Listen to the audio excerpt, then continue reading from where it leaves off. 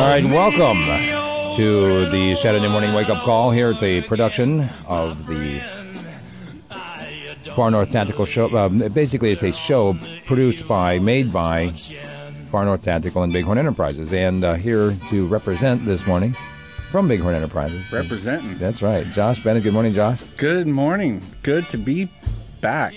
Yes, you had a little time out of town in pursuit of the great Alaskan ungulate. Did you fill your freezer? Yes, it's overflowing. Nice. Well, congratulations, sir. You've had your man card validated. Thank you. Yeah, right. It was wonderful, man. So while you were gone, the world basically fell apart a little bit more. I noticed. We've got QE3 got passed. That's awesome. So it means that our dollar is going to be worth less basically any day now. Daily, we should be seeing the prices going up on basically everything. Yeah.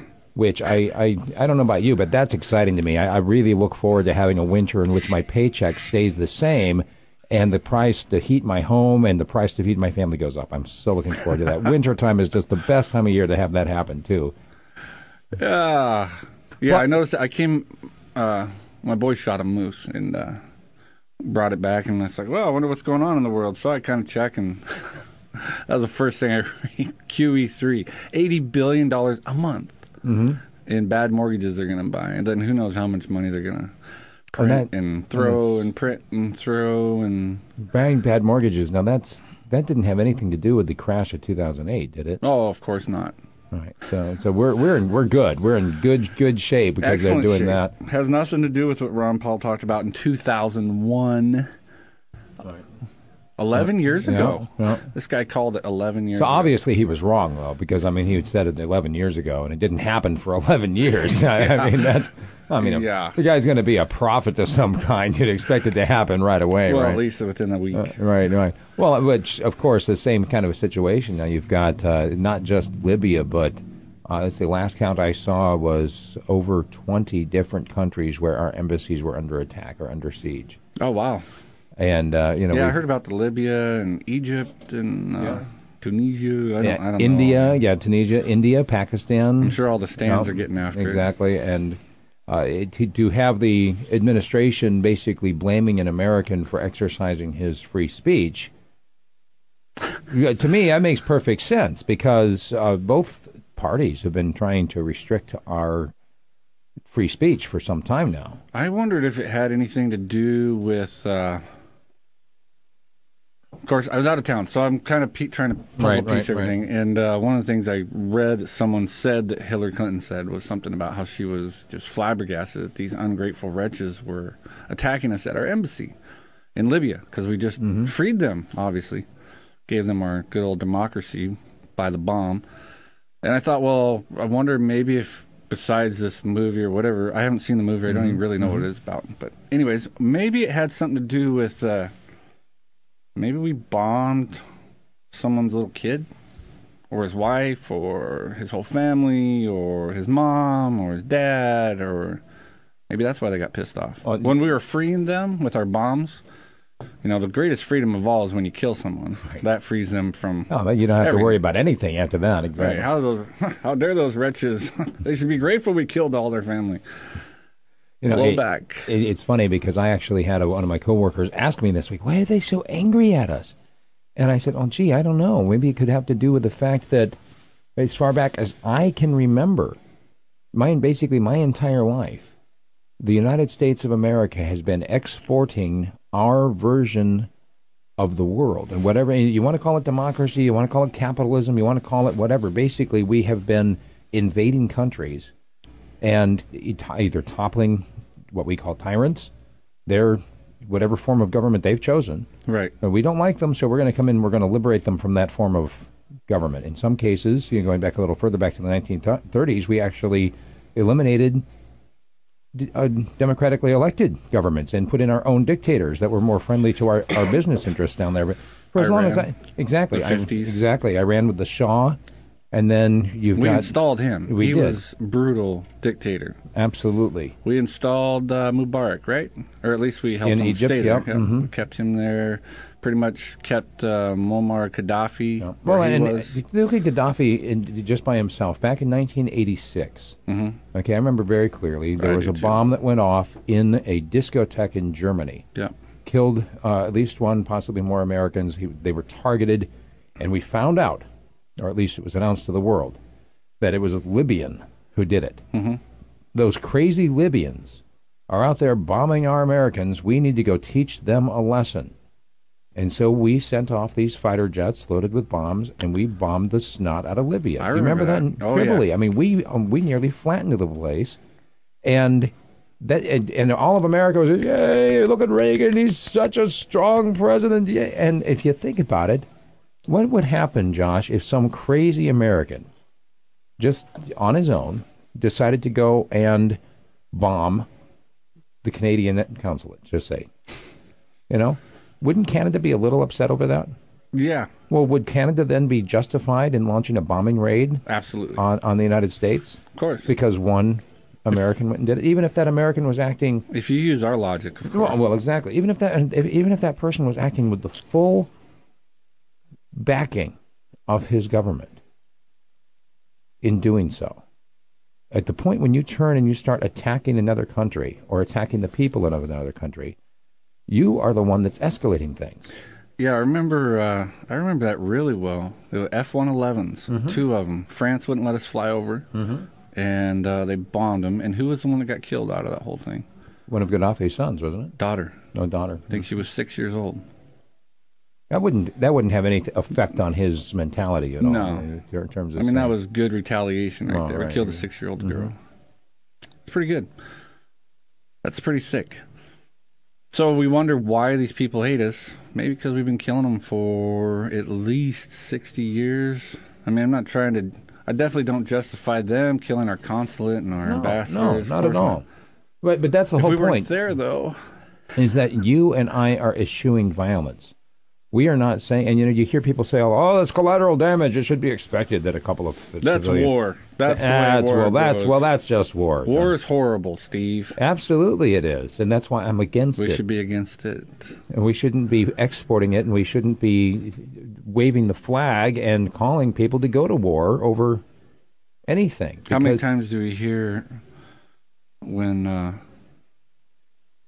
some drone goes over, we bomb somebody, killed number 880, he's not number 1, number 2, he's number 880 in the Al-Qaeda list, whatever. So we got the bad guy, everyone cheers, Allah, or huzzah, I meant. And then after you start reading the story, whatever, and 23 civilians were killed in the meantime. Or we killed this guy at a wedding and killed 56 people along the way. We killed this guy and there was collateral damage of another 20, 30, 20, 30. That adds up into hundreds and hundreds and hundreds. And we wonder why they hate us. If someone came over, flying their little drone around, and I was walking around minding my own business with my family, and some bad dude happened to be in my vicinity, and drone drops Hellfire missile on him, takes out my family, I'm not going to be pissed off at the guy that they shot at. I'm going to be pissed off at the guy that shot. And you might even, at that point, say, you know what? Why did they want to kill him so bad? And they just killed my family. Now I want to go kill them. I'm going to go join up with that guy. Yeah. You think with the, I'm really That's buying. The real collateral I am damage. really buying into this, that we actually have been perpetuating these wars ourselves. I say we, the United States, that we have been giving fuel to those who want to kill us. And giving them recruitment tools by the way in which we have been indiscriminately killing non-combatants. It's that same, that whack job we were talking about earlier, Ron Paul. He called it blowback. What do you think these people are going to do? You're going to go over there and kill them, and you're going to be surprised that they hate us back. And I'm sorry to say that when George Bush got up there and gave his little speech, and after 9/11, he said, they hate us for our freedom. I don't buy that. It's garbage. They don't hate us for our freedom. They obviously hate us. There are a certain amount of people there that do hate us very drastically, and I don't like them necessarily either. They don't hate us because we're over here free and we can go moose hunting and sit here and have a radio show or whatever. The reason they hate us is because we've been over there since we can at least point at the 30s or the 50s during the Iran conflict, or not the Iran conflict, but the Shah and all that. We can at least point back to there and say, we've been in their business for the last 60 years. Or at least we can say we've been in their business for 50 years, and they finally retaliated. I mean, Osama bin Laden's finally dead, hooray. Well, one of the reasons that he didn't say, the reason we bombed your towers is because of your freedom. He said, you've been in my business, in my country, for 40 years. You've set these people up. You've murdered these people. You set up other people who murder my people. On and on and on. I mean, Russia invaded Afghanistan. We sent them weapons. And then we go around and do the same. It's asinine. I mean, we're on a path. We're on a path of destruction. Kind of like that song that we started the show with. It's absolutely unreal that we're perpetuating this over and over. It doesn't matter who you put in office. I mean, you get Mr. Obama who said, I'll get us out of the walls, get us out of Afghanistan, get us out of Iraq. Bullcrap. Well, I just heard somebody last night saying how he's kept all of his promises, that he got us out of Afghanistan and he got us out of Iraq. And I'm like, what kind of... They got a big bowl they're smoking. I'm serious. What are you on? Yeah, I remember back in 2003 when we invaded Iraq and there was that spokesman from Saddam Hussein getting on the TV in front of all these international reporters saying, no, the Americans are not in Baghdad. And meanwhile, you can actually see the American troops behind him in the same screenshot. That's what these guys are sounding like now for the Obama administration and saying, oh, he's kept his promises. But you know what? What kind of promises is Romney making? Same ones. No, he's going even worse because now they are talking about escalating against Iran. Oh, yeah. They're talking about right now with everything that's going on with the nuclear thing. Again, we can't allow them to get the nuclear bomb. We can't allow it. Oh, I've had problems with neighbors before in the past, but I have never in my wildest dreams thought that it was okay for me to go and prevent my neighbor from defending himself. It's pretty amazing when we're talking about them just acquiring a nuclear weapon. We're willing to go nuke them. I mean, all the cards are on the table, right? We'll nuke them. Nukes kill everyone. So we're willing to go not just kill the bad guys, but there's like human beings that live in Iran. It's kind of weird. There's videos where you can... There's no human beings there. Hang on a second. You're not on yet, Aaron. Then now you're on. Go ahead. There's no humans there? No, there's no humans there. They're all brown. Oh. Wow. Never mind. Oh, yes. That's it. You've silenced all of our arguments. I mean, the real reason... No, that's the mentality Americans have. Something that you guys were saying when I was driving in here that struck me is the mentality that Americans have is that we can go kill as many people as we want, but if we get retaliated against, everybody needs to die. Right. That's insanity. We think that we deserve to not be retaliated against. We're like this bully that if he ever gets hit... He runs the principal. Well, no, we're in shock that anybody would even dare think to do something like that. That's because we're righteous and holy people, Aaron. Oh, yeah. We got a God-given mandate to dominate the world. Of course we do. We're not our democracy. We're not brown. I mean, we ought to be giving everyone our democracy. Look how well we've got. We've got $16 trillion in debt. We've got $222 trillion in unfunded liabilities. Who wouldn't want that? We've got mass murders in our backyards. We've got an overreaching government that spies on everything that you do. We put people in jail for speaking out against the government, and we let people out of jail who rape children. It's a great democracy. We need to export more of that action. Exactly. Yeah, we're exporting our democracy so we can give everyone the privilege of using our dollar. That's exactly what it comes down to. I mean, why did Iran... I mean, just put all the bull crap aside. The only reason we're messing with Iran is because they're going to go away from the U.S. They're not trading in petrodollars. They're only accepting gold now for their oil. Right. And they talked a long time ago, we're going to quit using the U.S. dollar to trade oil. And that's the only thing that keeps our U.S. dollar. Hello, folks. This is actually pretty important. The only thing that keeps your currency, that little piece of paper that's in your pocket, worth anything, the only reason you're still able to go down and buy a Snickers bar with a couple bucks is because the world is using that dollar to trade oil. As soon as they stop, you're done. We're so done, it's not even funny. That's why when Iran says something about not using the dollar to trade oil, we got to ramp it up and kill them. When Iraq stopped using the U.S. dollar to trade oil, we went in there and we killed them. That's the only reason we do this. I mean, the only reason Saudi Arabia, it's not because they have oil that we don't go in there and nuke them or whatever. I mean, because they're terrorists. We know that those guys are actually really terrorists. The king... Osama bin Laden actually was a Saudi. Right, and the king, we know, finances terrorism. The king, Abdullah Abdullah, whatever his name is. Well, the only reason that we haven't taken them out is because they're still using the U.S. dollar. If they quit, any of those countries that quit using the U.S. dollar, we take them out. That is the real reason why any of this is happening, is because of the U.S. dollar. Because when they quit using that, you won't be able to go, you can get all the money out of your bank. In fact, you can go down to the bank and take all the money out of the bank, and you won't be able to buy a Snickers bar because it won't be worth squat. And do you think that our government sees that inevitability coming down? That's why they just passed QE3, Aaron. Do you think that's why they passed Executive Order 13603? I don't know. That's where they granted themselves the right. It's called the National Defense Resources Preparedness Act.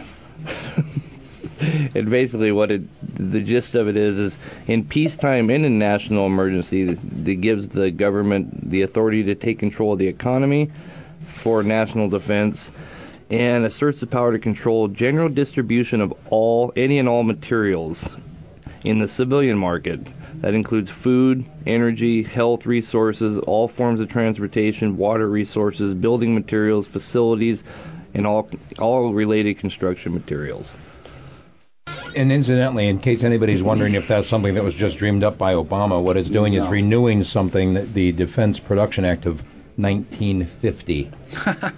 Which was, in 1994, was renewed again. Yeah, I remember when Clinton did it, because all the Republicans went nuts. Like, look what this freak show's doing. He's doing. Like, yeah, this is just a renewal. Was it Eisenhower that first? Well, let's see, 1950, that would have been... No, this was before. This was under Truman still. That was Truman, yeah. Because 1950 was when there was the election. Eisenhower won, so he wouldn't have been president until January of 1951. Yeah, that's exciting stuff. Yeah, it's all good. Well, we solved foreign policy. We need to get out. Well, no, wouldn't we just have it all collapse if we just got out, Josh? I mean, this is the argument you hear against it. It's like once we're in it, it's like, well, we can't just pull out now, or they're going to run amok. Who would we kill? And the country's going to fall apart. What country? Whatever one we've invaded. Because they didn't function for the last how many thousands of years before we came in there? And it's functioning so well with us in there, right? You know, those people have been around a long stinking time. Now I think about it, they've been there way longer than we've been in America. Huh. They could probably go another few thousand years without us. In fact, I think that's what they want. I don't know. Shut the door, I can hear that. Yeah. I can hear you saying that you can hear that. Well, and I'm not surprised. I can hear what you're saying. All right. Can you hear the phone calls? No. Oh. Let's take them. 458-TALK is the number. Good morning, caller. Who's this? Is this me? It might be you. Depends on who it is. Okay, this is George. George, thanks for calling. What's on your mind? Oh, just some stuff you guys are saying, sitting there, leave these folks alone or whatnot. Well, the thing is this is an issue for the simple fact that they've hated us since way before that, and if you're anything of the Christian belief, you'll know that. And it starts all the way back to the Crusade days, and the reason why you can't let these folks have nuclear weapons is in their beliefs. You let one of those radicals, like the guy that's in charge of Iran, have a nuclear weapon, he's not afraid to use it. Can I ask you a question? Hang on. Do you think that them hating us has anything to do with the Crusades? I think them hating us has everything to do with the fact that we're not, technically labeled a Christian nation, but majority of America is founded on just Christian beliefs. Okay, well, that's great. You brought up Christianity, and I'm glad you did. So, what did Jesus say to do to the Muslims? Kill them all, Josh. Kill them all. Wait. No. What did Jesus say to do to the Muslims? I am not all that read up on that part, so I can tell you he never said a dang thing about going to war with them and killing as many of them as you can to protect your country. Actually, a point of reference here. Here's the thing. Hang on a second. Point of reference. Actually, before Muhammad, there was no Islam. So Muhammad was not born until 400 years after Jesus. So technically, Jesus could not have said anything about the Muslim religion specifically. Well, he would have. The Romans. He would have. If he would have known about Muslims, he would have killed them. The Romans were their enemy at the time. Let's take an enemy that they had. They had the Romans. Right. He said if your enemy strikes you in your cheek, you should take his sword and ram it down his throat. Yeah. That's as far as I'm concerned, because of the simple fact, when you have somebody that believe that no matter what they do, as long as they're with Sharia law or following a Quran, I have to question who believes what, though, because we're the ones going over there and killing them. Yeah, we are over there. We're like, I don't know if you've checked out America in a while. We have the largest military ever known to mankind the world over. You can put all you're the wrong military... on that one. You're wrong on that one. We have nuclear weapons, dude. Listen, you're wrong on that, dude. Okay. Because the Chinese have nuclear weapons, and the Chinese have over 1 billion people just in their army. And how many countries are they in invading? How many countries is China in right now? Tibet, for one. Tibet, for one. Yeah, no, you're right. They are in Tibet, and they shouldn't be in Tibet. But that has nothing... We are in the whole Middle East. We're killing thousands of people in the Middle East every weekday or whatever you want to say. We have been there. It started this latest round. I mean, there are books. In fact, yes, the book. A really good book to read is by Richard Mayberry, which is called, what is it, The 1,000 Years War? The 1,000-Year War? Well, what is it? Excellent book. I would strongly suggest, if you like to read, even if you don't, this would be a really good book. It'll give you a great understanding. I obviously don't. You don't have to insult me there, guy. No, because I obviously do.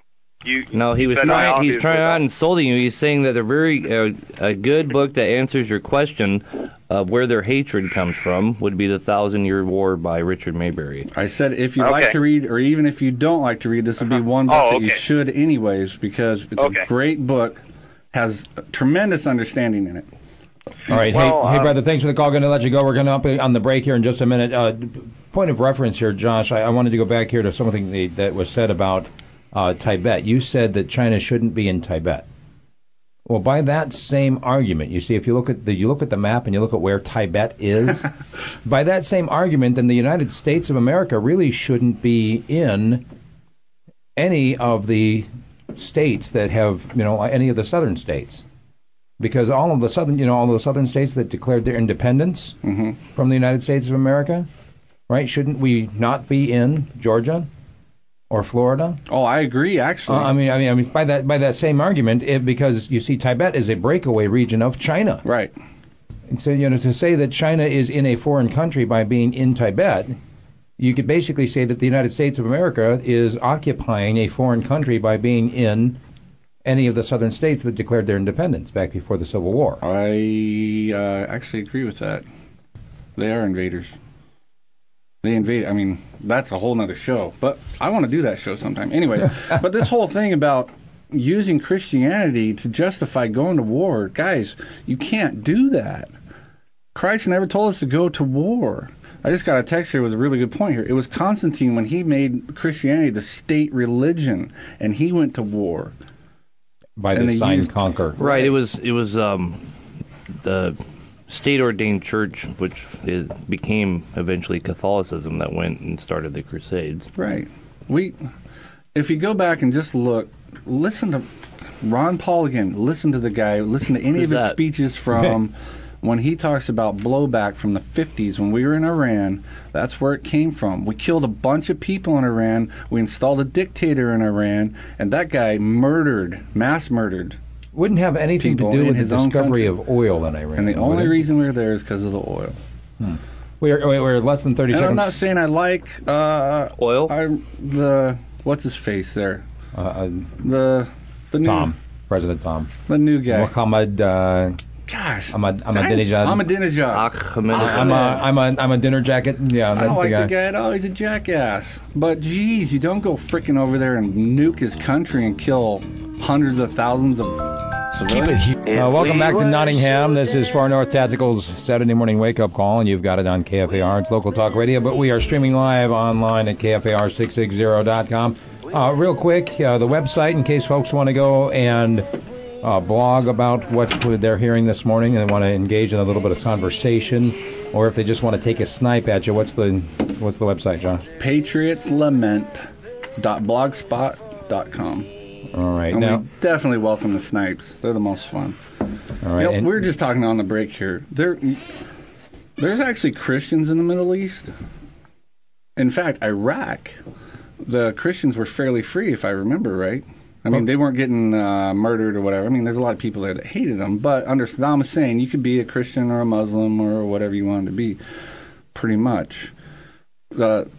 Saddam Hussein didn't sanction going out and murdering the Christian churches, is what I'm saying, in Iraq. But those who are in power there now do. Mm-hmm. The ones that we put in power are running the Christians out. Well, there are Christians in Iran. And I am going to have to say that I'm just going to throw this out there, folks, but during our wars for the last 10 or 11, 12 years, I guess it's their fault for being there, but I'm pretty sure we've probably killed hundreds of Christians in the Middle East. Hundreds and hundreds of them, because they're actually there. We're not just the Western states aren't the only people that have Christians. Christian bombs can tell not to kill Christians. Oh, of course they can. Right. No, they are smart. Because weapons. when the Crusaders went in to the Middle East so long ago, they only killed Muslims. Oh, they did? Yep. Right. They never killed other Christians at all. They never actually turned the Crusades against other Christian settlements. Like, you guys read a different book than I read. Oh, really? They didn't kill any Jews either. No. Oh, they didn't? No, none. Huh. All right. All of us. Everything we're wrong about everything again. Yep. All of the lines are on hold. And 458 Talk is the number. Good morning. This is KFAR. Who's this? You still there? All right, we'll try the next line. Good morning. Who's this? Spooky. I do. All right, so some folks spookier. Called in, but then decided that they didn't actually have. It's probably okay to kill Jews though, because they're brown too. Are they? Yeah, they are. I thought they were getting killed by the Arabs because they were not brown enough. Well, and they're not brown enough, but they're brown enough for us. No, they're not yet. That's a religious war. I mean, whatever. This 458. I mean, okay, let's just take it from. I mean, obviously, we can't win the argument by saying that mass murder is wrong. Okay, that's obviously not going to work here because everyone says, well, mass murder is good. I mean, that's war. Darn it, that's the way war is, and we're going to be killing women and kids, and then we wonder why they get pissed off at us and whatever. You're talking cognitive dissonance, though, because these are the same people who say that it's okay for us to go to war, but, murder is wrong. You can't just go and kill somebody on the street because you don't like them, but we can go and kill thousands of people or millions of people because that's war. These are the same people who say that stealing is wrong, but you can go ahead and have taxes because that's necessary for the government to function. Actually, those same people will legitimize murder of any type as long as the state does it. The state can kill someone walking down the street. Yes. And they'll legitimize that too. There's something wrong with your thinking, folks. You need to start ratcheting that up, that murdering people is wrong. And if we can't win arguments that killing thousands of people is wrong, then maybe we should take the argument that it's costing us too much stinking money. $2 trillion now to go to where we've been doing. We're spending over $1 trillion a year in the military budget. That's too much money. We're broke. Does anyone notice that we're broke? I mean, has that still been in the news at all, that we're broke? That whole QE3, they're just doing that because Well, what does easing mean? Qualitative easing. You think about it. What does that mean? It means the dollar is crashing, and they're trying to make it come down slowly. They're trying to ease the crash. They're not stopping it from crashing. They can't. All they're trying to do is ease it so that we don't wake up tomorrow morning and can't afford to buy a loaf of bread because it'll cost a bag of gold. There was something in the Bible about that, too. You've been reading the Bible for you. If you read the Bible, then you'd say that Jesus said to turn the other cheek instead of what our previous caller said, that Jesus said to ram your enemy's throat and sword down his throat. I'd agree with that. 458-TALK is the number. Good morning. This is the wake-up call. Who's this? It's Winston. Winston, what's on your mind? How have you been? Doing good. I've got an advertisement here for a book. It's called Power, Faith, and Fantasy. America in the Middle East, 1776 to the present, by Michael B. Oren. And in the blurb down below it, they say it's not only a terrific read, but it is also proof that you don't really understand an issue until you know its history. Yeah. What was his last name? Was Oren? Oren, just a second. Oren. All right, I'm going to check that out. All right. Just thought I'd pass it on. Thanks, Winston. You know what? You're reading too much, Winston. You need to just sit back and watch some TV and let people tell you what to think, okay? But he does read too much. He's always calling in here, stirring stuff up. 458-TALK is the number. Good morning, caller. Who's this? Hey, man, this is Billy. Yeah, Billy, what's on your mind? Well, you sound like you're getting awful close to saying love your enemies. Absolutely.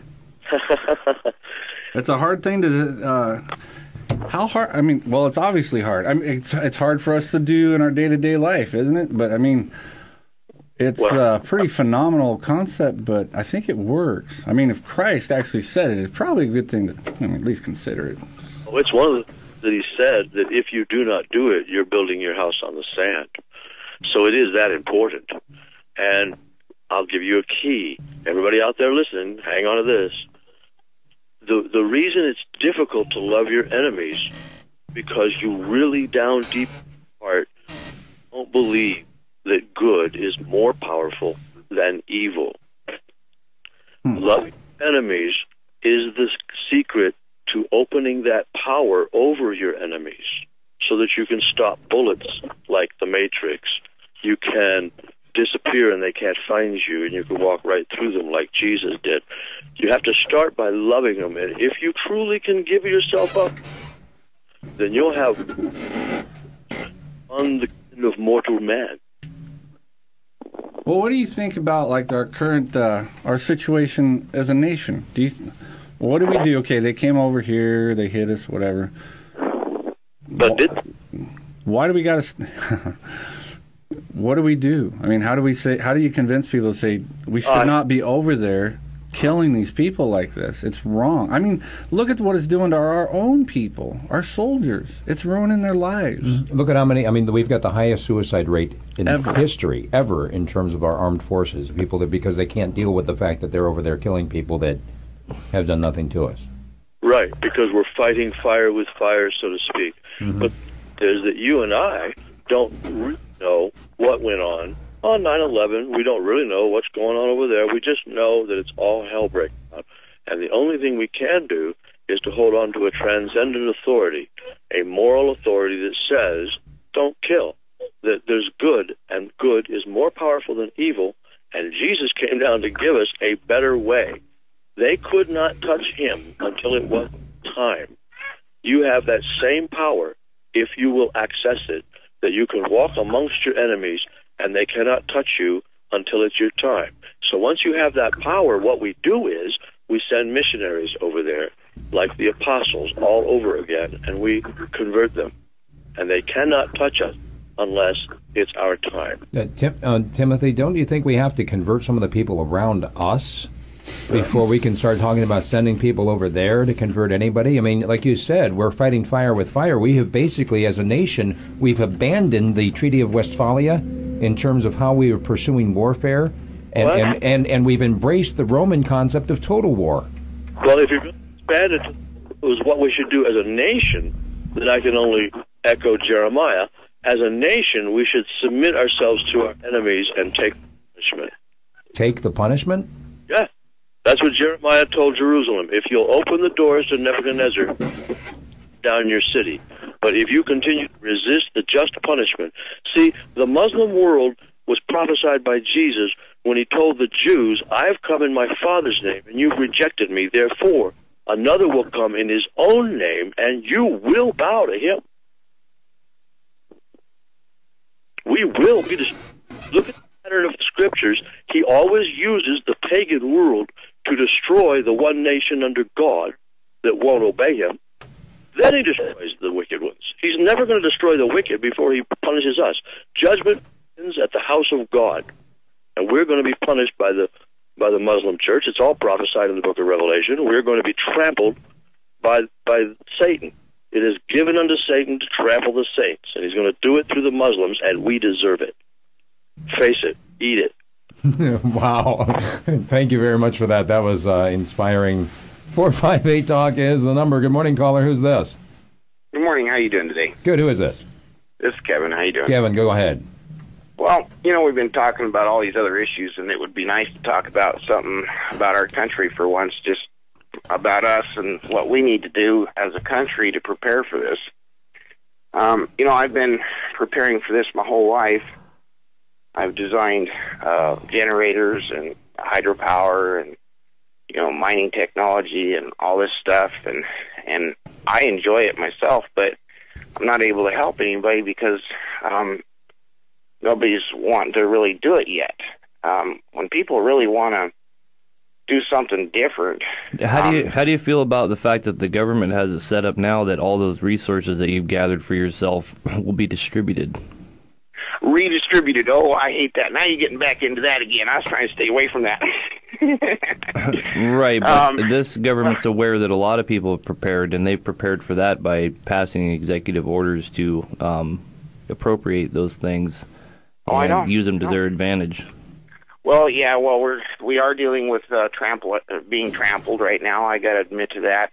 I can agree and see that what the last caller's talking about, but all we can do is just stay strong and believe in something better than what we're dealing with here. But my thing is to survive all this somehow. I mean, that's my big thing.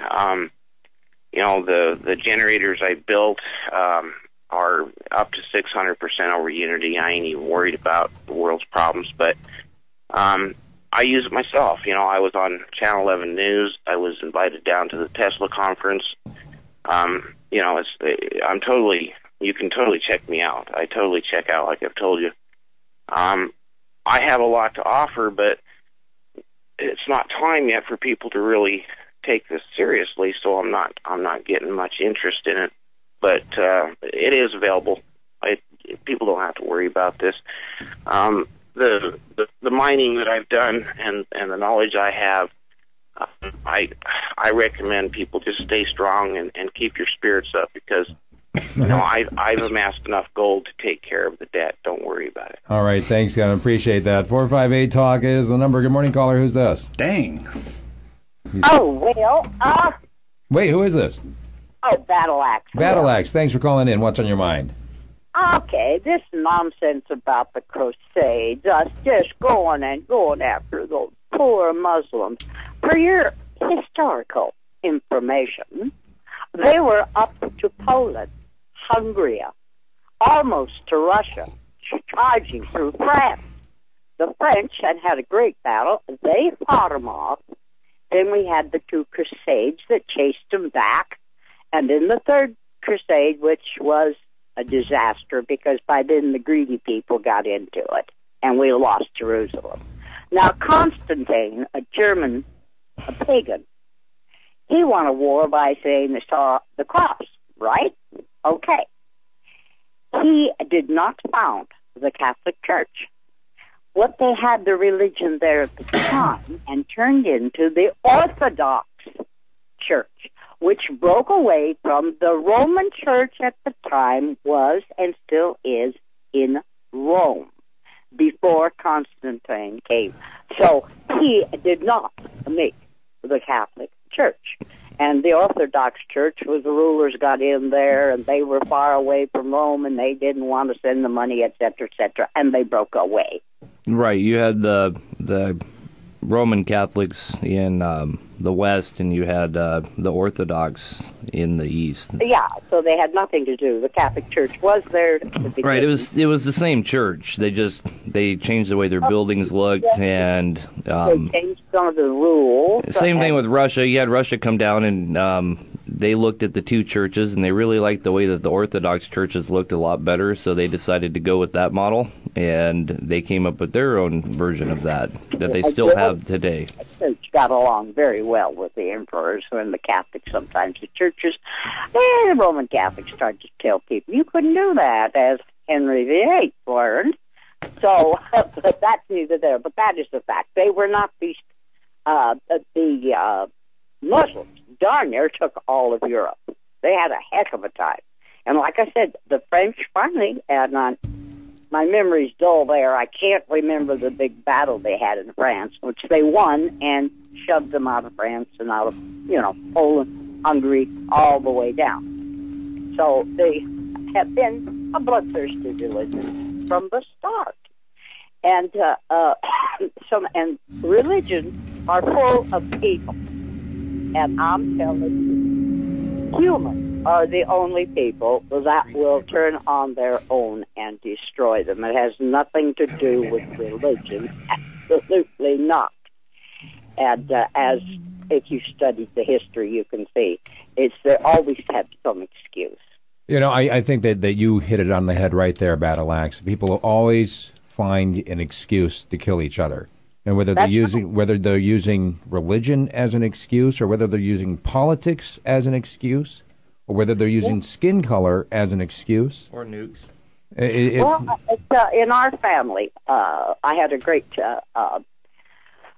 grandfather, a baron, that left Germany, and because of the emperor and nothing, he fought, on and on and on.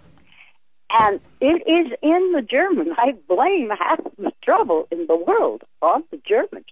We had been bred to conquer, to take.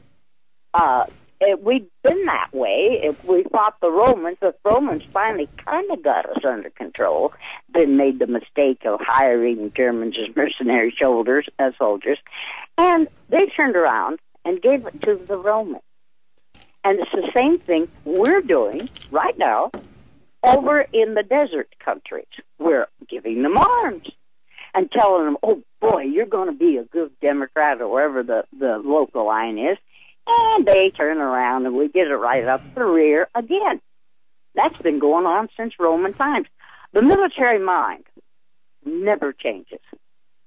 And they make the same mistake over and over and over. And it's just like now in the Senate. They wanted to cut off the money. And, of course, they can't do that because that'll ruin our reputation in those countries. And I'm going, what? And, of course, it was John McCain that said that. So they voted against it. So now we're going to give them money. And Egypt, they're going to kill some more of our people. And they're going to turn against us. Libya's trying to apologize, I understand. But we've got all the other countries. It's too late. Now they must be punished. They have killed one of our own. We must go and punish them. I mean, isn't that basically what we're coming down to? I mean, that Battle Axe, appreciate the phone call. We're going to let you go. Thank you very much for calling in. Josh, if we followed that same line of reasoning in terms of trying to cut off the money alone, basically, isn't it all going to get cut off at some point? Yeah. I mean, you look at where we're headed financially right now.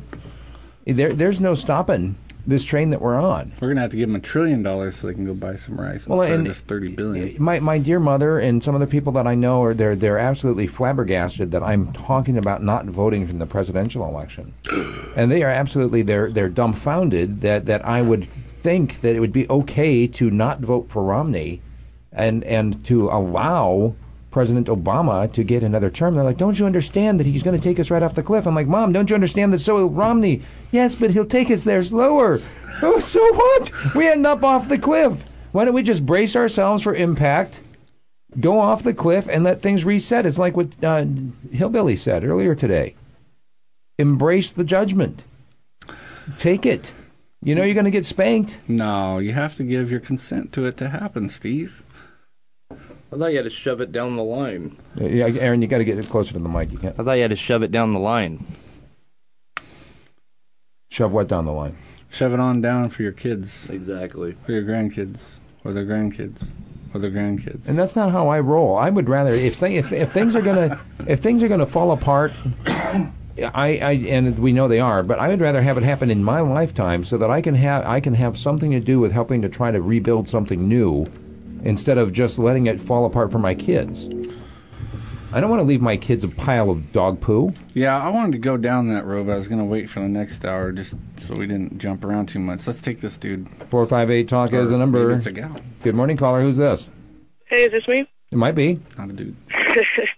Well, I don't know if you remember me, but years ago I called up about pacifism. I'm the Quaker girl that everybody thought was some guy who was crazy and scared of everybody. What's your first name? Oh, my name's Joanna. Joanna, thanks for calling in. Go ahead. A Quaker? I want to talk about, well, yeah, I'm a Quaker, or at least we were. Anyway, I wanted to talk about Hezekiah. Anybody remember him, king in Israel, you know? Yeah, he's the one who said at least it's not going to happen in my lifetime, right? Exactly. How heartless is that?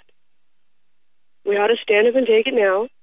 We ought to do it the way Jesus said to, and not just some way that we're imagining, because we all know about the imaginations of man. So I wanted to just... You say that you're not a Quaker anymore? Well, I don't hold to a lot of things that they say, but I do hold to some of them. Yes, that's true. I'm pretty fascinated with the I'm reading a book called Conceived in Liberty still. Yes, David, I'm still reading it. And the history of the Quakers in America is fascinating. Absolutely fascinating. Those people were beaten, murdered, tortured, burned, ripped to shreds by other Christians. By the Puritans. Yes, absolutely. Mm-hmm. And now the Amish are running too. Yes, and now the Amish are running too. Mm-hmm. Yeah, are the places where they won't be persecuted. Is the Quaker community moving out? Yes, as far as I know, all of those holy communities, the Mennonites, the Quakers, they're all running from the persecution. And friends of mine tell me that the good old boys that they're living around are going to stand up for them. But I don't see it happening. Yeah, I don't either. I've heard that the Mennonites have been evacuating the United States pretty rapidly. I wasn't sure if the Quaker community was too. Our great grandma was a Quaker. That's right. Now, Joanna, you mentioned King Hezekiah. You know, it was interesting to me that you would mention him because Isaiah came to him and said, judgment is coming, and he said, in fact, you're going to die. And Hezekiah turned into the wall and cried bitterly, and God said, okay, fine, I'll give you 15 more years, right? Right. If he had taken it then, he would have been able to prepare his whole household, and it would have been a great blessing if he could have seen it. But he thought it was a judgment on his part, and he didn't want to take it. Well, it gets worse or better depending on your perspective, because the king who was king after Hezekiah, who was he? Yes, his son. I believe it was Manasseh. Wasn't Manasseh the most wicked king that Israel ever had? I believe it actually said he was the most wicked, and he wouldn't have happened if he'd have prepared his household and died when he should have. And how old was Manasseh? How old was Manasseh when he became king? Oh my, I can't remember that well. 14. Sorry, again. Was it 14? Do the math. Yep, exactly. So, and he wouldn't have turned them over to Babylon to be destroyed and captured. So basically, bottom line is, you're saying we know judgment is coming. We should put on our big boy pants and bend over and take the paddling. Well, you could if you want to remain attached to Babylon, or you could flee right now into the hills and be on top of the rocks that everyone is going to pray will cover them. But it won't cover them because it's going to hold me up. Amen. Maybe the moral of that story that you walk away with is maybe the Israelites shouldn't have had a king in the first place. Snap. I think their misery was already prophesied before they ever took it. Now we've taken a turn. We've gotten really, really religious on this show here today, guys. If you doesn't bother me. Hopefully, I mean, if you really believe what you say you believe, it's not going to bother you. The people that it bothers are people who dismiss religion out of hand, and then they can't understand why it is these Muslims hate us so much. Well, I don't know if it disturbs. I mean, I have some friends that are atheist friends. I don't think it disturbs them as much when we talk about something like this as it would disturb, especially if we're consistent, right? If you're inconsistent, then they're going to hammer down. But I think that it probably disturbs Christians more when we talk about it than not. I'd have to say that that's in keeping with my experiences. Yeah, because Christians are the ones that get ticked off when you tell them that you shouldn't be over there murdering Muslims. What? Christians are the ones that get ticked off when you tell them that you shouldn't be bowing down to the state. The state shouldn't be your God. Christians are the ones that attack us all the time. It's not atheists. I mean, I've never had an atheist go, you guys are idiots, you don't vote. But I've had a lot of Christians say that. A lot.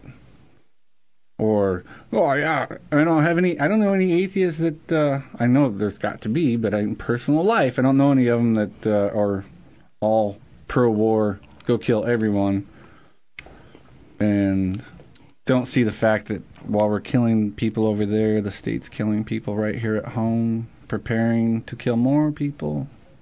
But Christians get mad about it. So that's why I like to talk about religion every once in a while, is because I like Christians to get uneasy. We want them, because, I mean, my view, Christians are the problem in the United States of America. They are absolutely 100% the reason why we are in the state that we are right now. When Christians in the 80s decided the right wing, the Christian... The moral majority. Jerry Falwell. When those guys decided to take what their job was to evangelize for Christ, right? And they decided, no, our job should be to be a part of the state. They threw it all away right then because they wanted to be a part of the state. And the state doesn't have anything to do with liberty. The state doesn't have anything to do with God. The state doesn't have anything to do with freedom or religious freedom or any of that. The state is anti-everything good. The state is anti-religious. The state is anti-people, anti-moral, anti-ethical. And you took the moral majority. The Christians decided we're not going to do our job anymore. That, our job is to evangelize to the unsaved. That was their job. They said, no, we're going to be a part of the state now, and we're going to control the state. Well, guess what? The state controls them. The Christians are the problem. The Christians are the reason why we are in the state that we are in right now. It's because of Christians. You're really not enhancing my calm this morning, John. We're up against That's my personal opinion. Well, hey, you pay for the show, so you can express whatever you want to. Coming up, another hour of live local talk after the Fox News. Patriots Lament is on the way right here on KFAR. Make sure you check out the website, patriotslament.blogspot.com. There's also a YouTube channel, Radio Free Fairbanks. Give you an opportunity to listen to some of the previous shows right there. And we'll be back after the Fox News with another hour. If you'd like to call in, 458-TALK is the number. I won't bow down, even if the whole world thinks I'm crazy. That's why we like that song right there. It's off their Rock What You Got album, Super Chick. Hey, hey, it's kind of a theme song for the show. Welcome to Patriots Lament. I'm Steve Floyd, the monkey behind the machine, here to make sure that the Bennett brothers get on the air. Joining me from Far North Tactical, we've got Aaron Bennett on one side of the council. Good morning, Aaron. Good morning, Steve. And from Bighorn Enterprises, the one who's making this show possible this hour, it's Joshua Bennett. Good morning, Josh. Good morning. All right. Glad to be back. It's good to have you back. The last hour, which is obviously a completely different show. We probably will be today. We talked a bit about basically this idea of ramming it down other people's throats. The sword. Right. Yeah. And really, if you think about it, the entire political process is about ramming things down people's throat, isn't it? I mean, that's what you were saying during the break. Yeah. Yeah, it's pretty interesting. We ended the last one talking about the moral majority, where Christians decided to step into politics, step into the state, and instead of doing Christian's job was to evangelize. Regardless of the state. Right. Mm-hmm. Doesn't matter. I mean, what's the state have to do with it anyways? It should have nothing to do with it. It has nothing to do with it, in fact. But so instead of evangelizing, they decided, well, we're going to get involved with the state. We're going to be the moral majority. We're going to force people to be moral. So they got in there and they passed all these wonderful moral laws, and then we have people in jail, more people than the whole world has in jail, all because most all because of these moral laws. And instead of the church, what their job was to do was to evangelize and persuade people to be moral. Instead, they said, let's use the state to ram it down their throats. They will be moral. So now people are just immoral. And they go to jail for it. They don't change their ways. They don't become moral or ethical because someone's convinced them and that's what they ought to do. They just have the threat of imprisonment. And that doesn't do a thing. As far as, well, at least as far as I can tell historically, that hasn't done a thing for increasing the size of the churches, has it? No, and it sure has. Well, churches are pretty dang big, but I don't think they're very moral. Oh, snap. Well, I mean, what they've done, the church has invaded the state, and the state has become the Christian church's God. I don't doubt that a bit. It is their new God. The old God, their Bible is gone. Their new God is the state. They believe it wholeheartedly. They believe in it. They will participate wholeheartedly. They will go hold signs up. They will rally. They will get in gigantic... I mean, churches are places where people come to vote now. Churches open up their own building or whatever for people to come vote. That's disgusting. That's absolutely immoral, unethical, and disgusting. No, Josh, if you don't do things like that, you end up with people like Obama. Oh, well, we did do things like that, and we end up with people like Obama. We also ended up with people like George W. Bush and Clinton, Mitt Romney, Obama, Mitt Romney, and we have Paul Ryans of the world. I mean, come on, folks. You have failed utterly and disastrously. Your theory of controlling the state has come completely in circle and now controls you. You must worship it. You must bow down to it because it controls everything in your life, and you love it. Bow to your God.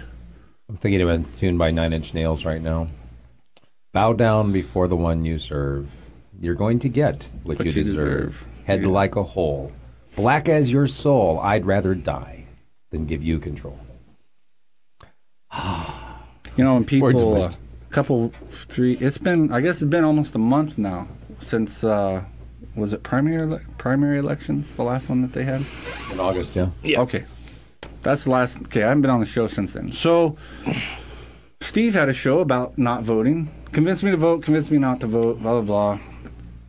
Michael Dukes was gave that testimonial last week. Yeah. I heard. I didn't get to hear the show yet, but anyways, so in the course of that time, I've heard people calling up different programs. This Steve's program, our program, Michael Dukes' program, and people interacting with me or Aaron, and they say, "Oh, well, here's the reasons they think that we say don't vote." One of them is that, well, they just want everything to collapse. We'll just get out of it, and everything's going to collapse. Okay, point number one. That's wrong. I don't want everything to collapse. Everything is going to collapse. It doesn't mean I want it to. Me not voting has nothing to do with making it collapse quicker. Okay. The second thing I hear them say when calling these different shows is, well, the reason that these yahoos, jackholes, I don't know. Everyone calls us names, which Jackhole is more preferable than Yahoo or something like that. That's pretty cool. So you guys want to call Steve's show or Michael Dukes, say those jackholes on Saturday said, okay, just do me a favor. Well, at least we know they're listening. Yeah, they are listening, which is kind of interesting. So they say those dummies on Saturday, well, they don't want to vote because another one of their excuses is that we've just given up. It doesn't do any good, so they just gave up. Well, blah, blah, blah. And then I've heard people say, well, maybe they're right. Maybe it doesn't do any good, but we just still need to do it. And blah. Okay, that's wrong also. It has nothing to do with giving up. It Has nothing to do with whether we think it does any good or not. Right. I've how many times have I said that the reason I won't vote is because it works. And it has nothing to do with, what was my first point? Oh, wanting the collapse to happen. It has nothing to do with any of that. I don't want a collapse to happen because it's going to be stinking terrible. I like my life. I like going to work. I like to be able to go moose hunting in the fall and follow all the regulations and rules in that book while I'm doing Which is why it takes you 3 weeks. Well, yeah, we hunted the last day. The first 19 days was reading the regulations and make sure we were legal. And then it's like, okay, guys, go ahead and shoot that. And you probably were outside the regulations. So none of those reasons are actual reasons. The real reason why we say don't get involved in politics, don't vote, is your consent. Don't give this evil monster your consent. That's what it's all based around. You have to decide for yourself, is the state an evil entity or not? Now, some people say, well, it's what we have. Is it an evil entity or not? Does the state promote liberty at all? No. Does the state promote freedom at all? No. Does the state promote ethics and morals? Is the state a honest anything? No, it's not. No, we've talked about that for 2 years. The state is evil. And it's been unarguable, and a lot of people have tried, and their case for that has been weak at best. Not even at best. Not even at best. Look at just the track record. How many of us have been convinced to go and bow down before the state versus how many of the statists have been convinced to give it up over the last 2 years? Yeah, they don't give it up, pretty much. But the point is, you withdraw your consent because this organization called the state is evil. We don't need more politicians. We don't need to be voting in more people to try to change the state, because you cannot change the state. The state exists for itself, and the state will never get rid of itself. And no matter how much you try, you won't reduce it, you won't annihilate it, you won't do anything to it. It will grow and grow and grow until it falls on itself, which is going to happen. Don't be a part of it falling on itself. Because what do you have to gripe about if your whole life you spent 50 years voting in this guy and this guy and this guy and this guy, and you fought this election, you fought in that election, you held this sign? Well, then you deserve exactly what happened to you. Ron Paul is a great example. I love Ron Paul, a man among men. Never got one stinking thing done politically. Nothing. Ron Paul is the greatest statesman I know of. I would put him up against Thomas Jefferson. I'd put him up against any of them. The guy is a decent, moral, honest, righteous man and didn't achieve anything in politics. Politically speaking, achieved nothing. The debt has gone up by trillions since he's been in office. Abortions have happened by the millions since he's been in office. We've been in unending wars since he's been in office. and more wars than all of the years put together before. He's against all those things. But he cannot, and he knows it. You can't change the beast. We don't need more politicians. And even Ron Paul, I was reading a thing from the other day on Lou Rockwell. You guys need to read LouRockwell.com. There's so many great writers on there. And he was saying we need more, and Lou Rockwell was echoing this, but it was from a speech that Ron Paul gave. We don't need more politicians. We need more entrepreneurs. We need more mothers. We need more fathers. We need more pastors. We need more evangelists. We need more. He just went on and on about everything that we need more of and less of going into the state. We don't need more state anything. We need more people. Where do revolutions happen? Do they happen in political parties? In the hearts and minds. Right.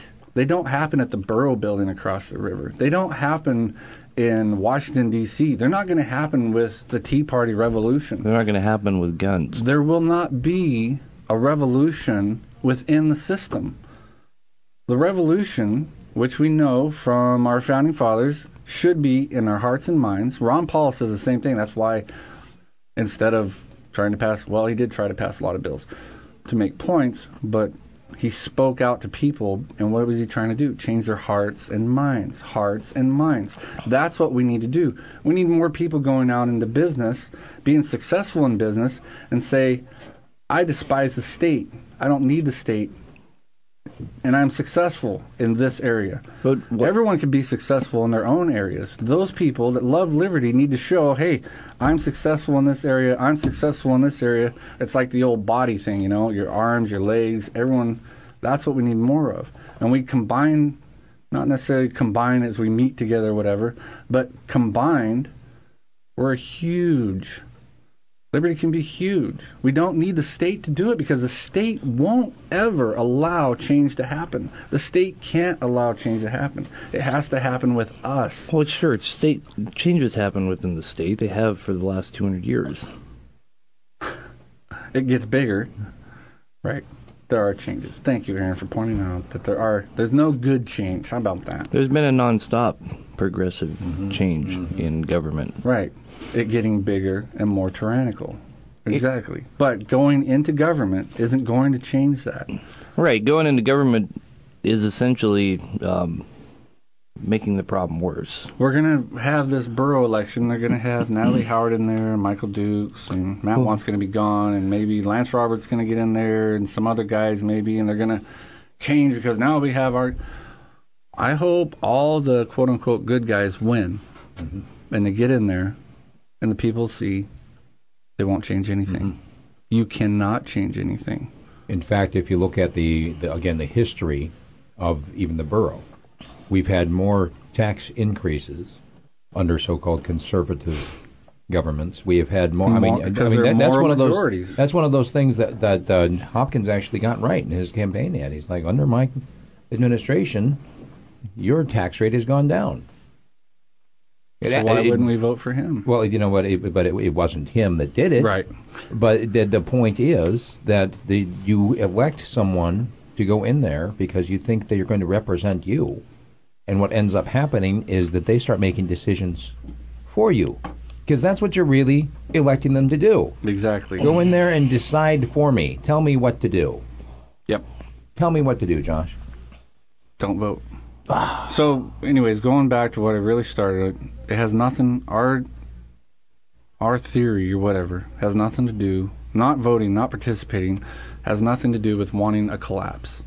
And it has nothing to do with, well, it doesn't do any good, so we give up.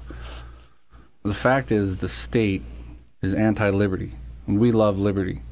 So we want nothing to do with the organization that destroys liberty on a daily, minute-by-minute basis. And destroys life, and that's, I mean, if you look at what's coming down, if you face reality at all and look at history at all, you see that has the potential, at the very least, to become way worse. And we talked about last week how, obviously, an easy example would be Nazi Germany. Nazi Germany slaughtered their own people. I mean, well, mainly Jews, but they killed every type of people. Mass murdered, right? And anybody, I mean, they killed a lot of Germans that weren't Jews, too. Anybody that opposed the state. Right. But the point we made last week is that it wasn't the German government per se that killed anybody.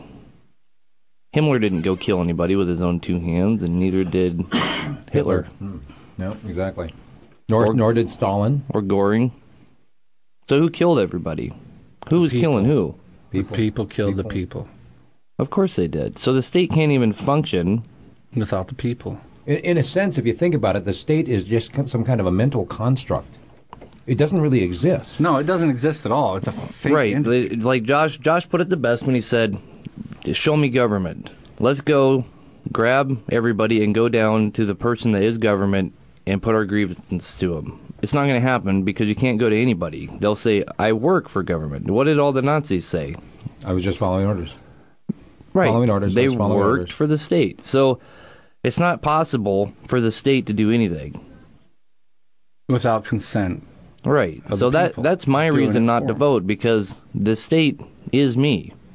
Here's a great example here locally. I mean, you guys saw those. I hate you. What? You guys saw those I hate signs myself. that went up on Chena Hot Springs Road a couple years ago that said no hunting? You remember those signs that went up all along Chena Hot Springs Road where people have hunted for decades? People have been hunting out Chena Hot Springs Road, and then all of a sudden these signs started popping up that said no hunting. And those signs were put there by a state worker who just decided to go ahead and do that. There wasn't actually any authorization to do it. So when the people complained about it, what they did to fix it is they went out there and they replaced all those signs that said now no shooting instead of no hunting. The whole point of it is still not there because of any regulation or any law. It's there because they don't want their equipment to get shot at. Talking to a ranger who was there, he said, you know what, technically, if you were to even hunt in this area, even with a bow, you'd still get in trouble for hunting. Even though there's no regulation, even though there's no law, it's just some guy doing what he thinks is his job, and the rest of us saying, oh, okay, the state is doing this to us. No, it's not. We're doing it to ourselves. Right.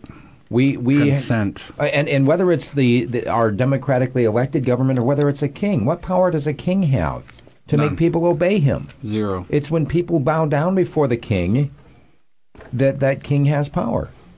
And when you bow down before the state, like you said at the beginning of this hour, Josh, you are making the state your god. Can a king force his people into subjugation?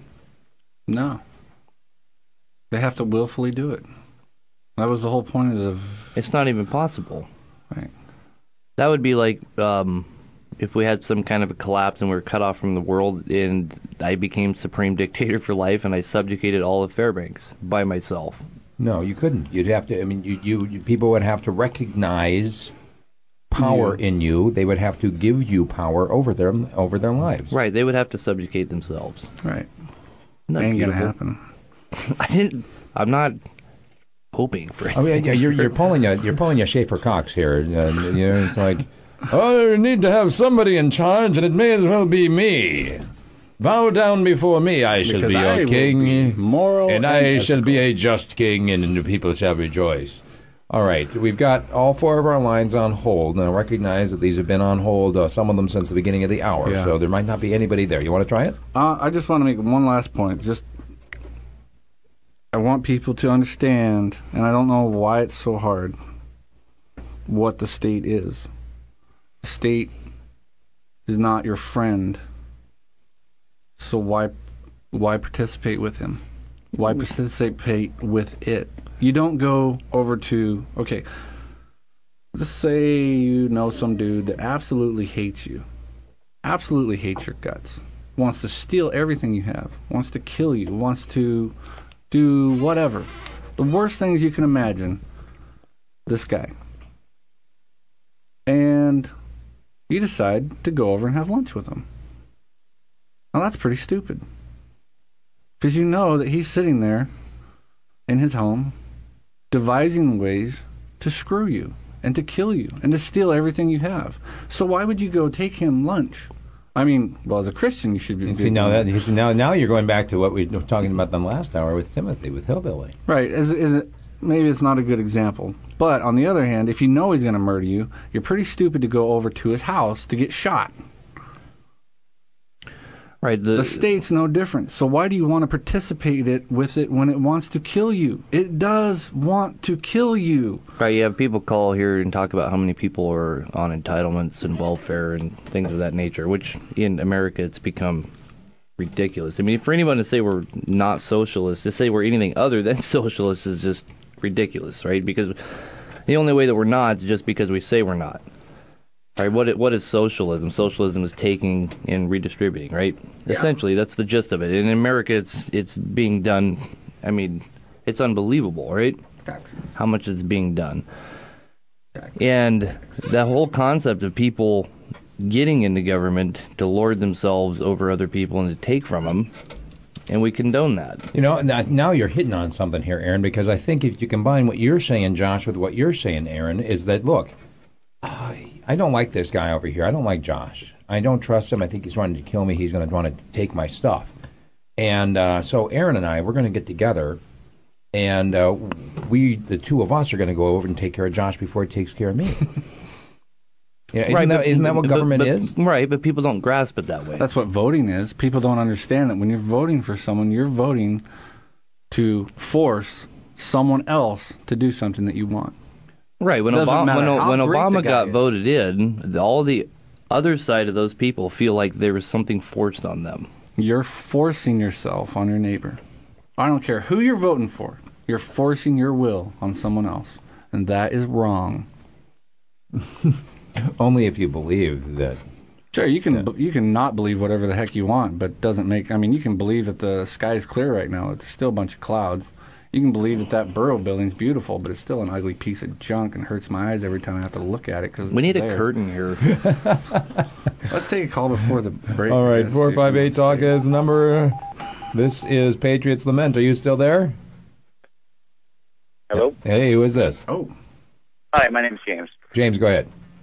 Yeah, well, you guys have an interesting show, and I find myself agreeing with some of what you say and disagreeing with a lot, but I guess that's the point of talk radio.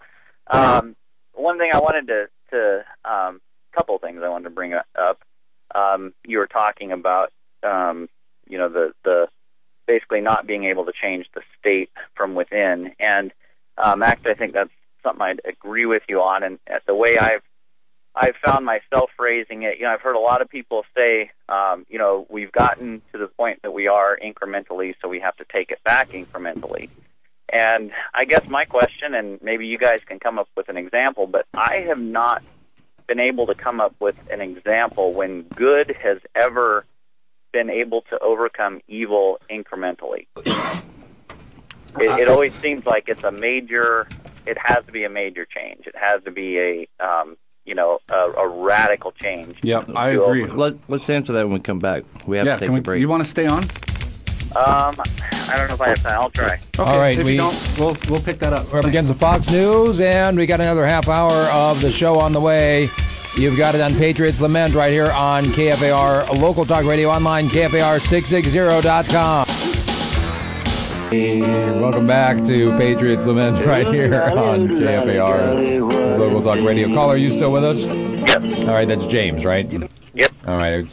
You asked a question before the break about when good has overcome evil incrementally. And the only thing that I've heard, the only one that I have heard has been slavery. Right, but I think, correct me if I'm wrong, you posed the question, as far as you can tell, it doesn't work, but all your friends tell you essentially that we have to fix this incrementally. And the question that you asked was, why doesn't that work? Right? Right. Well, I think I know why it works. My question is there an example of when good has overcome evil incrementally? Is that a realistic model to think that it would work? I think you have to look at what you would consider the evil to be. And evil would be the opposite of liberty, which liberty is just the freedom from coercion, right? So anytime you have a people forcing their will on other people, you're taking their liberty, right? Yeah. So how can this idea of legislated government, which is forcing will on other people, promote liberty in the first place? You can't. Well, I think that the founding fathers used the idea of safeguarding liberty. I mean, it was supposed to protect liberty, not necessarily grant or provide liberty. So, and that's the legitimate purpose of government.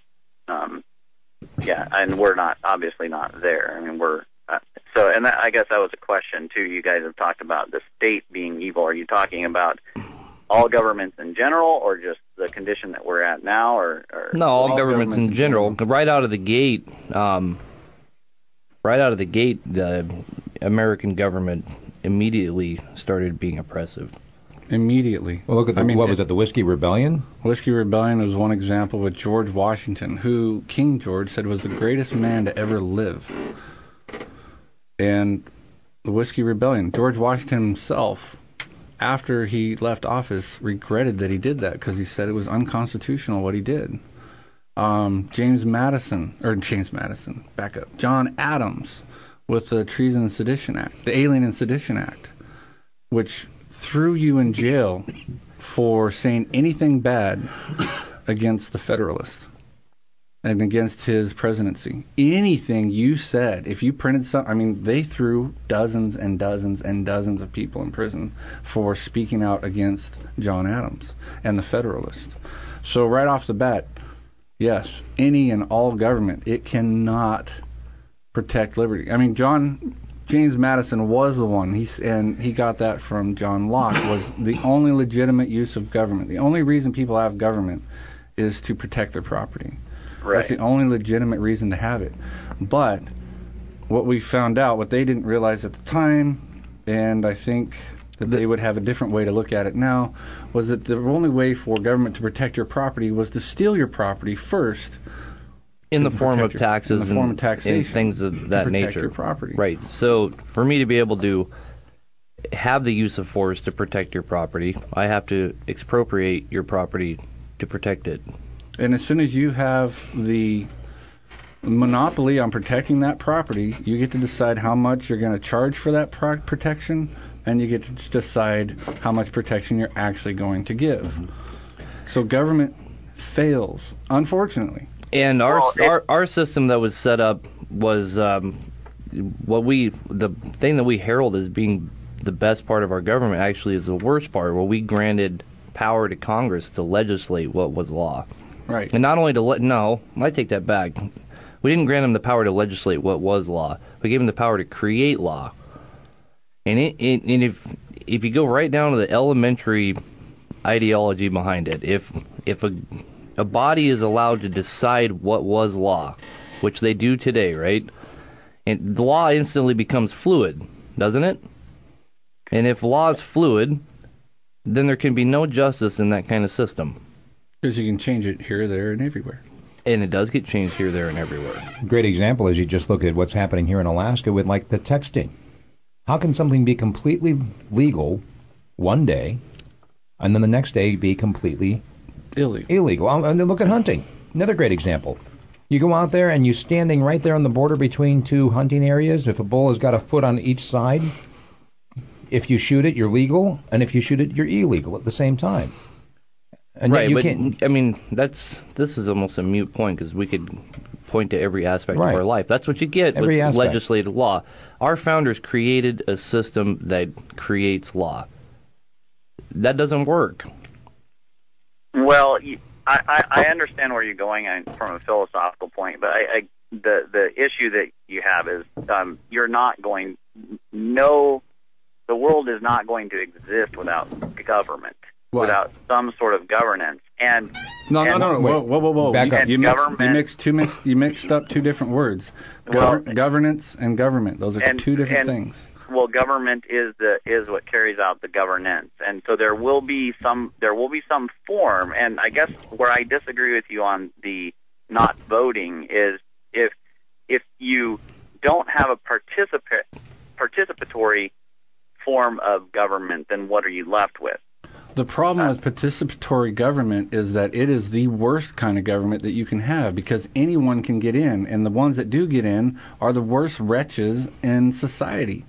It's the way it's set up. You have to look good. You have to talk good. I mean, look at who we have. Why is Obama running for president? Why do people even support him? He looks good. He talks good. He's got good style. Why do they have Mitt Romney? Actually, I have no idea why Mitt Romney actually was put in there.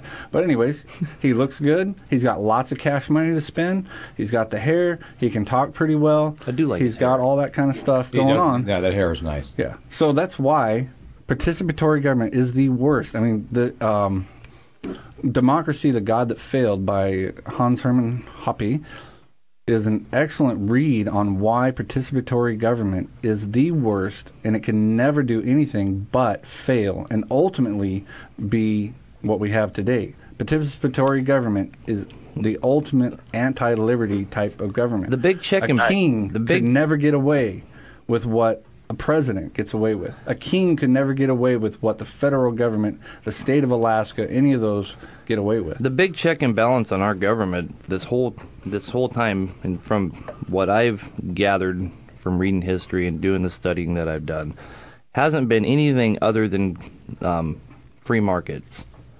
The ability for a person like Sam Walton to become who he became is what keeps us free up to this point.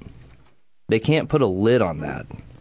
They've tried. Well, they've put a pretty big lid on it, and you can see the more that they've able to expand that lid because of our technology getting more high speed, you've seen our liberties go a lot faster. But it's my personal belief from studying history and economics and things of that nature that the big reason that America took so long to become what we became today is because of capitalism. It's hard for the government to regulate when anyone can become Bill Gates. Right. If you want to read something, Democracy, the God That Fell, if you don't want to read it, you can Google it, and there's MP3s and stuff like that with Hans Hermann Hoppe. Excellent. Anyone, please listen to that. You'll get a really good idea of where we're coming from, at least, and you might... Hans Hoppe's edict on that online is the impossibility of limited government. The impossibility of limited government, right. The only way this could have worked is if we would have kept up with the jury. If the jury would have nullified. The only way this would have worked is if the South would have been allowed to secede, which they did secede, and they had the right to secede. They ratified the Constitution, and they unratified the Constitution. They said, no more. We're out of here. That's the only way participatory government can work, when you are allowed to leave, to separate yourself from it. Once when that separation... when you are allowed to not participate. Right. If it's not a participatory government if you're forced. Right. When they were told, no, you may not secede, it was over from that day forward. When the Kentucky resolutions and the Virginia resolutions, those were quashed, it was over. And I think they had a good thing going when they first started it all. They only allowed people that own property to vote. Actually, people didn't really even... I don't think people understand how the voting went. We didn't vote for a president. Congress did. It's nothing like what we have today. I mean... But our biggest problem is we don't have juries anymore, even though I do have a jury update for Frank Turney out there. I saw that jury nullified Minnesota's raw milk law, and they were throwing some dude into jail for selling raw milk, and the jury said, nope, he's not doing nothing wrong. So that one was for Frank. I wanted to give that one out for Frank, because I always like hearing it when the people stick it to the state. But right, if the jury exercised their duty to judge law and to nullify law, then nullify it. That's the point. To nullify. No, not guilty. No law. Right. So if they made it illegal to spit in Fairbanks and Josh got hauled in for spitting, I would too. And the jury decided that was a ridiculous law. They couldn't take anybody else to jail for that because they could instantly cite that case law. Well, they could keep doing it, but if anybody had a brain, they could get it thrown out without even having a trial. That's the idea behind nullification. That's the way our founders set it up. Yep. When secession and nullification was pretty much done away with, it was over. And it is over. And it was intended to be over. I don't think this government was ever intended to be going on this long. Jefferson was imagining revolutions every 20 years. He was a radical, but he gave us a Declaration of Independence, where we were free for like 6 or 7 years. Before it got fully ratified. Yeah, before it became the Constitution. I'm trying to, in my mind, trying to tie all of this together, where we started the hour talking about bowing down before the state, and now talking about participatory government, and a lot of it ties down to this aspect of just the very fact that you guys have chosen to not vote, and that you convinced me that I should consider not voting, and then I chose not to vote in the primary, and people are freaking out because it is destroying the legitimacy of their so-called participatory government. And with our choosing not to participate, now they're coming out and they want to make us. Yeah. Here's the funniest part to me is that I'd never voted my whole life. The first and only time I ever voted was for Josh when he was running for borough, and all of my friends knew that I'd never voted, but the reasoning behind none of them ever cared. None of them ever got on me about not voting. But as soon as I said that I wasn't going to vote on principle, they were offended by it. So you have, 70-some% of the registered voters in this town didn't vote. And nobody cares. Nobody cares at all. But if those 70-some% said that they didn't vote out of principle, people would see them as heretics. Right. And obviously most heretics, in fact all heretics, they either should be burned or drowned.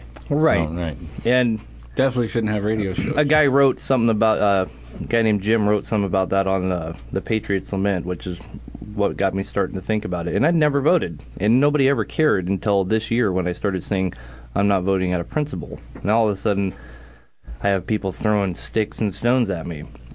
Well, they may break your bones, but their words will never hurt you. Oh. Oh goodness.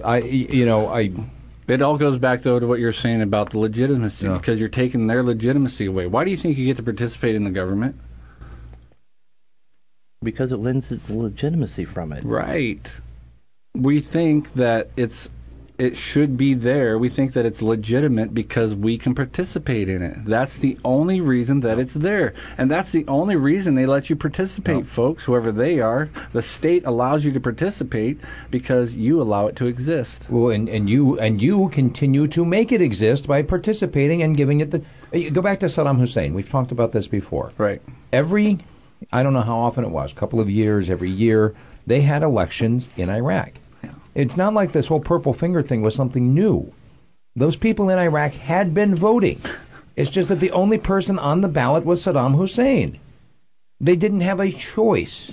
It was come out and vote for Saddam Hussein. Of course, it was their patriotic duty as good Iraqis to go out and vote for Saddam Hussein. I wonder if he got the majority. Every single time.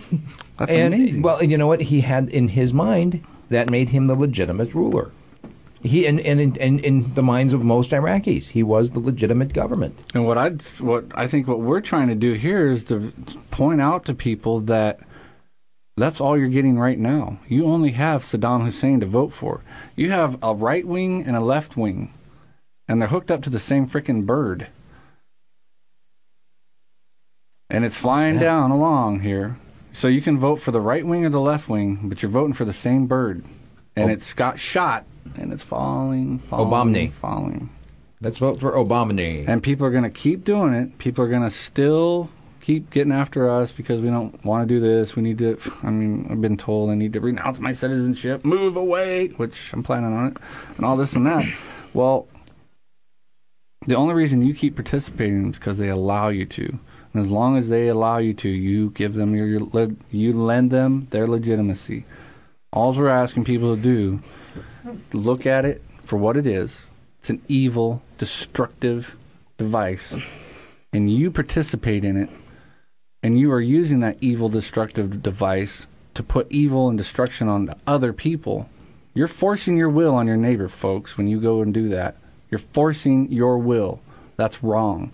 And Saddam Hussein was extremely oppressive to the Iraqis, right? Yep. Did he personally oppress them? Nope. His sons did. His sons were pretty... His sons were sadistic in their personal circles. But the people were the ones that allowed him to exist. The people are the ones that kept on voting for him. And kept on but all of the people that got knocked into line. You know how wonderful, how super sweet would it be if this borough election no one went down and voted? I think that would be so awesome. It'd be funnier than snot. What if this presidential election, no Republicans voted for Mitt Romney? Wouldn't it have been super... Well, then Obama would win. Okay, the same bird's there. Wouldn't it have been super sweet if the Iraqi people hadn't have... voted. Not voted, but had not followed orders and oppressed each other? What if the Iraqi people just did not go vote? what gave, like Steve said, what gave Saddam Hussein his legitimacy? The people voted for him. Right, and if nobody would have showed up to vote, they still went and voted. I wonder how scared he would have been if nobody voted for him. Every person that doesn't lend their legitimacy to this government takes a little bit of legitimacy away. It's a little chip in the bottom of the block. And that chip might be I don't know how to look at that. That little chip at the block, you're chipping away at the foundation. You're not tapping at the top, which is what voting is, trying to steer the wheel. You're knocking off the foundation. And it's going to topple. It's toppling now. You just have to make up your mind if you're going to be a part of the topple or not. Right, that's a good point, Josh. Voting is wrestling for the steering wheel on the boat or on the ship, whatever. And not voting at all and not participating is knocking out the foundation, because the foundation, it gets its legitimacy and its foundation from participation, right? Yeah. That's great, Steve. What would Saddam Hussein have felt like? What would he have done if not one person voted for him? I'm sure he would have found a way to suppress the fact that happened in the vote. I bet he would have left the country. He probably would have. He probably would have just turned tail and run. I mean, you look at that has happened with. Time for me to go. It's happened with an awful lot of other despots and dictators. Pinochet, didn't he flee Argentina? I mean, it Chile. doesn't. Chile. Sorry. Who was the one that fled Argentina? Actually, Pinochet, I think he was just voted out. Oh. He bowed gracefully because he knew. And then he ran away. Yeah. He ran away. Time to get out of here. Got one caller. But he ran because he lost legitimacy. Right. Yeah. Yeah. Good morning, caller. Who's this? Good morning, Frank Turney. Hey, when Frank. you mentioned jury nullification, I tripped over my new cat I got called Jury. Anyway, I hate to be repetitious, but I'm repetitious Frank when it comes to jury nullification. You know, Indiana, Oregon, Maryland, and Georgia spells out in their constitution that the jury has the right to judge a law as well as a fact of controversy, plus 24 states under preamble of free speech recognizes jury nullification. I got this email from Elio Jones, who is the national director of the Fully Informed Jury here last week. Governor John Lynch, New Hampshire, signed a bill that passed the House and the Senate. Starting in January 18th, defense attorneys can exercise the right to speak to the jury regarding jury nullification rights. So that really sets precedent. But I just don't wonder what happened at our last Constitution. I think they dropped the ball. Yeah. When it comes to the role and the power of the jury. Did you hear me talking about that in Minnesota where the jury found that guy that was selling raw milk not guilty? Well, yes, I did. Yeah, yes, I did. Pretty exciting. Exactly. It's funny that we the first hour we were talking about Quakers. Right. Yeah, they're the ones that did the raw milk, right? No, William Penn trial. Yep.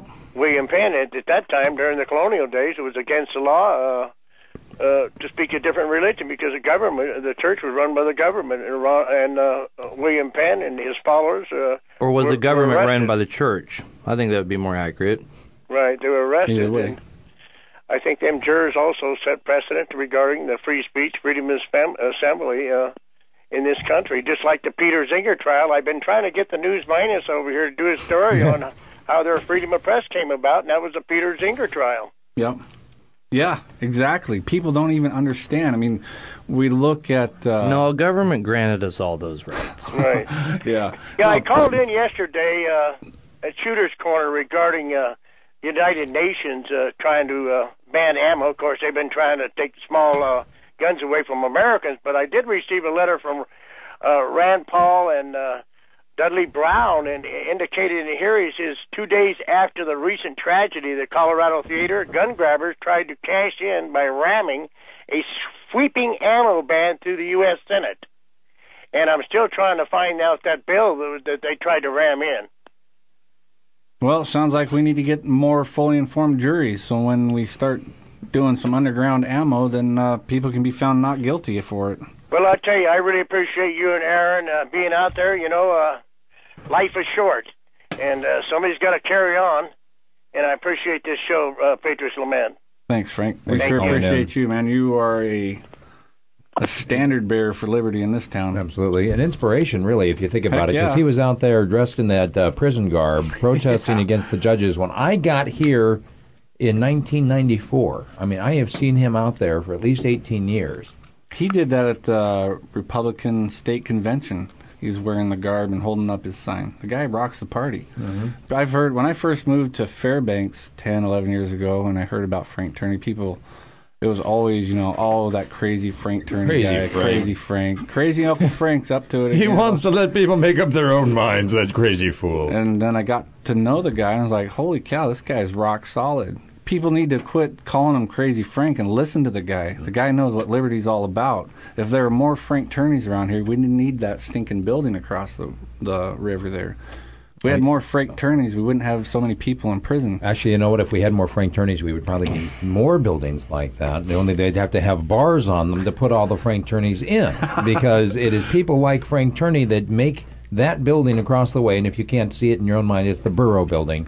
It makes those buildings like that crumble under the weight of their illegitimacy. That's right. If we had a bunch of Frank Turneys, they'd march around that building 7 times and it'd crumble to the ground. If people would just exercise their duty to judge the law, things would definitely be different. The only vote I believe in. I mean, people, it drives me nuts. Your duty, I've heard it's your duty, I heard it's your moral duty, your ethical duty, it's your patriotic duty, it's your on and on and on to vote in an election. Bull stinking crap. Bull poop crap. Moose poop. Bull duty? Bull duty looty. It's just like the Schaefer Cox trial. People voted there with the state. Right. Your duty is a jury vote. Your duty is to say not guilty.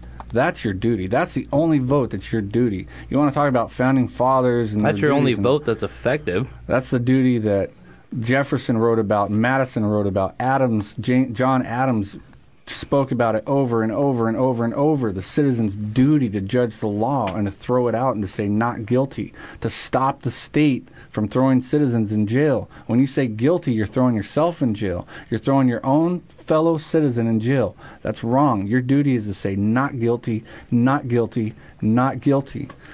That is your duty to vote. And yet, how many people shirk jury duty? They don't want to do everything they possibly can to get out. We should be marching down to the court, signing up, and say, where do I sign up? I want to be a permanent juror right here. Put me on that court so I can say no. No to the feds, no to the state. No I've been called in for jury duty 7 times in my life, and I never make it on. Oh, it's because you have an opinion? I got to be on the grand jury because I stayed silent. I stay silent, too, and I still never make it on. I don't know what it is. You look dangerous. Well, you look kind of crazy. Yeah, he is pretty ugly. 458 Talk is the number. Good morning, caller. Who's this? Hey, this is Joanna again. Hey, Joanna again. I just wanted to remind you. You said that if people would march around their buildings, then they would crumble. I know that's a nice ideology or a wonderful fantasy in my book. People have tried marching and voting. The abortion clinics have fallen, as far as I can tell. We need people to actually live it. Yeah, that's a good point. We need women who will have their babies, as I have. I know it's hard. I know it's frustrating. We need people to live it. Thank you. Thank you, Joanna. And, that ties into something you were saying before earlier today about how you can't make people make the moral choice. People have to choose to do the right thing on their own. If they are forced to do it, then it's kind of, again, it's illegitimate. Well, you're forcing them to do it, and then you're forcing me to pay for them to go sit in jail because you wanted to force them to do something that you don't like in the first place. Or even better, you're getting forced to pay for those abortions. Oh, snap. Wow. All right, this has been Patriots Lament right here on KFAR, which is a paid program made possible by Bighorn Enterprises and Far North Tactical. And you can contact the show online at patriotslament.blogspot.com or check us out on Radio Free Fairbanks on YouTube. Talk radio for the interior, 660 AM.